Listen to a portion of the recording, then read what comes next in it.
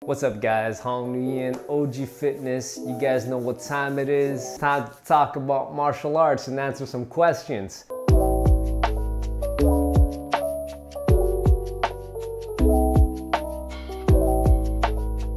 Thanks for reminding me, Mike. This one's for you. So I'm gonna read out the question and then we're gonna dive right into it. And I'm gonna give you guys my 2 cents. It's gonna be kind of interesting. It's gonna raise a little bit of controversy, a little bit. This was actually a comment that Mike made in the comment section on one of the videos.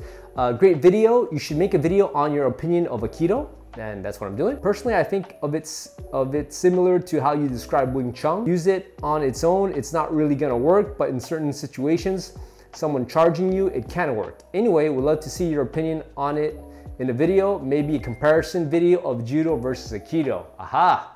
Okay. I think Aikido is really ingenious when you think about it. My understanding, I'm not an Aikido expert. I never done Aikido. I just, seen things on YouTube regarding it, Steven Seagal, and of course, yeah, that's pretty much it. It comes from Japanese Jiu-Jitsu. So Japanese Jiu-Jitsu was the martial arts of the samurai. And as a martial art of the samurai, there was different schools, different styles. The founder of Aikido was actually a student of, like Jiu-Jitsu, right? So then he took all of that and he turned it into Aikido. Thing is, in Judo, right, Jigoro Kano, he did the same thing. He actually comes from, he has a Jiu-Jitsu background also, was studying Japanese Jiu-Jitsu. It's kind of funny that they came from the same source, but they just kind of went their own way, Judo actually means the gentle way, and Aikido, I'm not sure what it means, but I could probably look that up. So when you have a weapon in your hand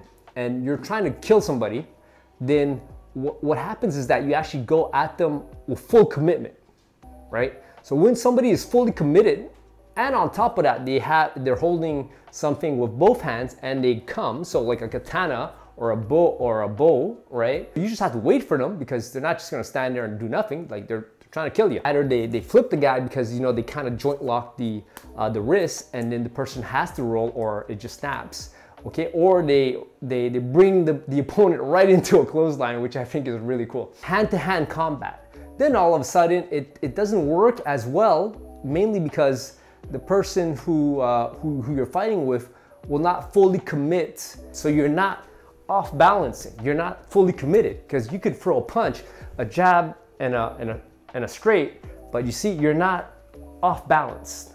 You're not fully committed. So you could retract your arms and your kicks. Aikido is actually, in my opinion, not as effective when it comes to hand-to-hand combat. Either they're grabbing you or they're lunging towards you off balance, then yeah, it could work, right? It always depends on the context, guys.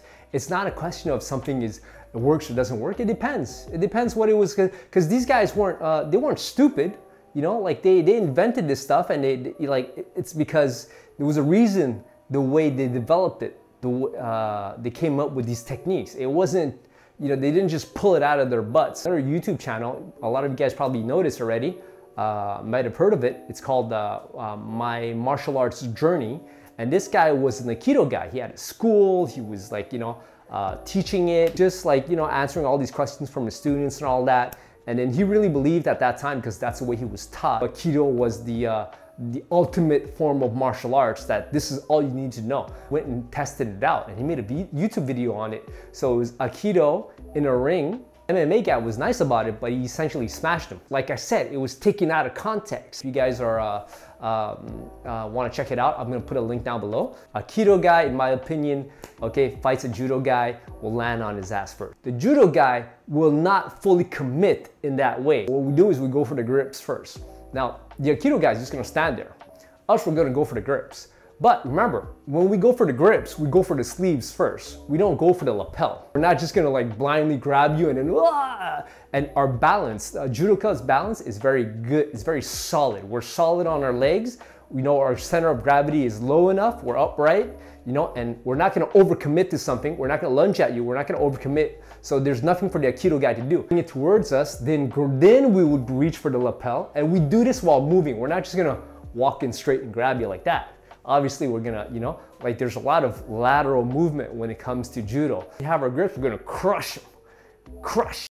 And then we're gonna take you for a ride. There's only one way to find out. We'd have to set up a match. Let me know what you think below, okay? And let the arguments, the discussions begin. And then this probably won't be the last video where we talk about this. So if you guys want to set me up with an Aikido guy, I'd be more than happy to throw an Aikido guy around. But remember, we got to be the same height, same weight, more or less, right? And same experience level. I'm not against Aikido either. You know, I would actually take up Aikido. Help me build the channel up. I'm gonna have a lot more time to be training all the time and making video guys and all this cool content. And I'm gonna be competing. Anyways, it's just a thought. All right, guys, love you.